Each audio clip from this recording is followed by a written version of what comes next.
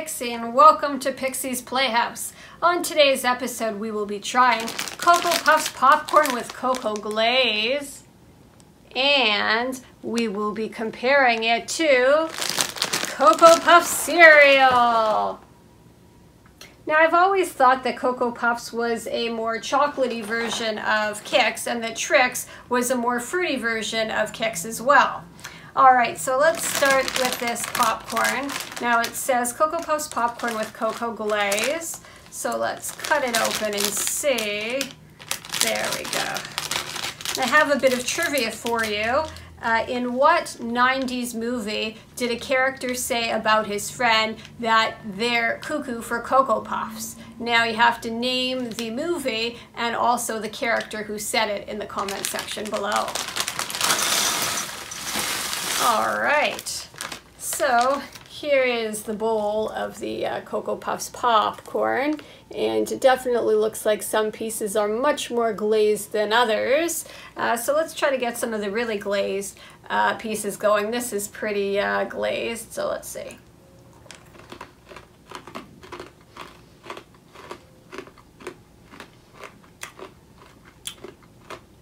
Really hard to chew, very tough.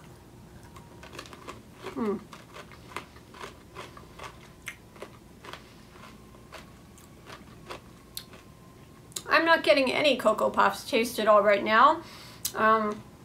It just tastes like a little bit of a chocolatey caramel corn with almost like a heavy-duty molasses kind of thing happening.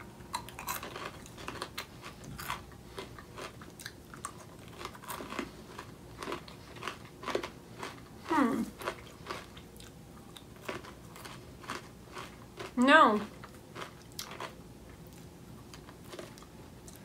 Tastes like Cracker Jacks, not even much of a chocolatey taste at all.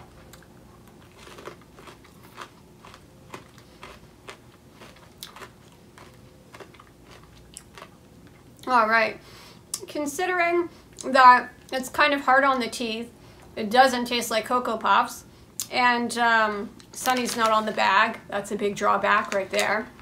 I'm going to give this one 6 out of 10 horns in the air. Throw it in the pit. If you just want a caramel corn, go with Cracker Jacks or something else. If you're looking for chocolatey popcorn, maybe try like a Twix one or something like this. This is not the way to go.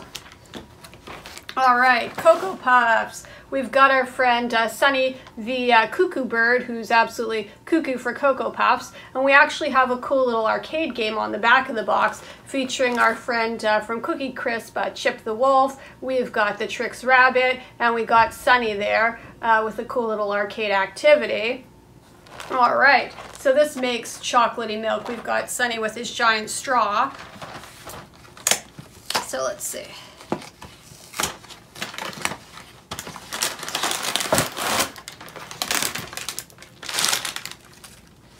All right, let's cut this bad boy open. Ah, smells like chocolate. All right, so we have a nice big bowl there. So I'll show you what it looks like. And let's try some dry.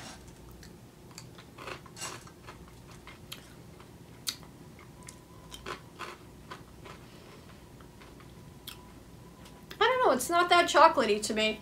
Great chocolatey taste, it says on the box, but also I haven't really had this since I was a kid, but I think this is a pretty small Cocoa Puff. I remembered them being larger. This is kind of like, I don't know if this is a green pea, a very tiny green pea.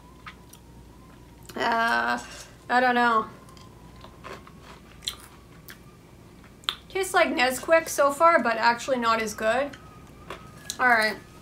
Maybe the milk will make the world of difference. Let's pour in the almond breeze and see what we can do with that. Add a bit more of the breeze so that the cereal's not too crispy, not too soggy, just the right amount of milk there. Mix it around, get that chocolate milk going. All right.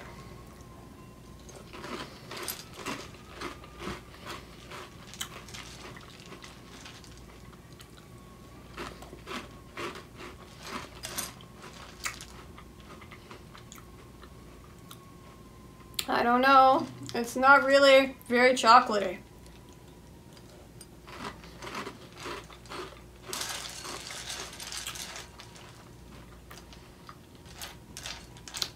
not even really turning the milk all that chocolatey yet. I'm like mixing it to try to force chocolate milk, but the chocolate milk does not want to voluntarily come.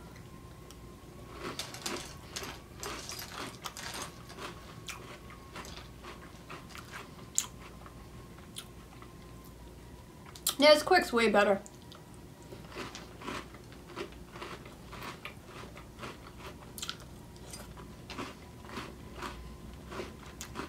Just the milk. The milk's like a very light brown, almost non-existent color as well. It's not like super, super chocolatey dark milk. Let's see if we can just get some milk there.